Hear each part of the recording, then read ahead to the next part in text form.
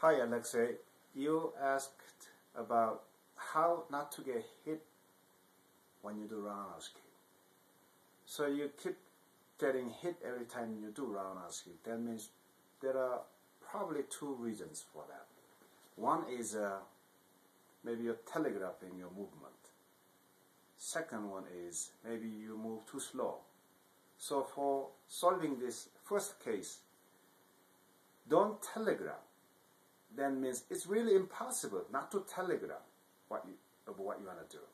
So you can disguise it by constantly moving, keep bouncing, moving in and out, or give some feinting motion, make the opponent react to you first, then boom.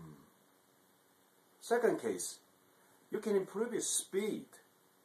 Instead of kicking, obviously, do some feinting motion, and then with that momentum, bam! And then second, bam, bam! So by doing that very quick and sneaky attack, you will improve your confidence. By doing it, you will learn yourself about what you need to do.